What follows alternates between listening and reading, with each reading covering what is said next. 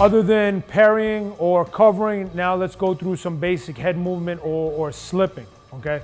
I have Chad here again. He's gonna throw the double jab at me, which is a basic combination with the hands.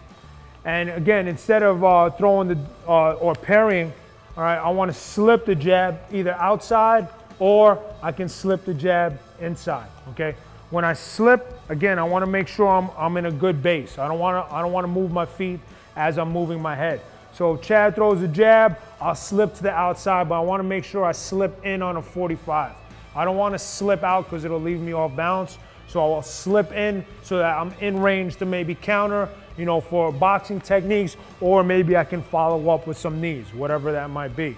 If I slip to the inside, same concept. I want to make sure my head is in on a 45. I don't want to slip my head away because it'll leave me off balance. Okay, so he'll throw the jab again. I'll slip to the inside, okay? Make sure you keep the hands up as you slip. Don't get fancy and leave your hands down. He throws the jab. I'm going to keep the hands up so maybe I can counter, okay? So now I'll throw the double jab, or I'll throw the jabs at Chad. He'll demo an MMA transition for slipping. He'll slip to the outside and he'll shoot in for that double leg, okay? Maybe he'll slip to the inside and he'll come in for that clinch, okay?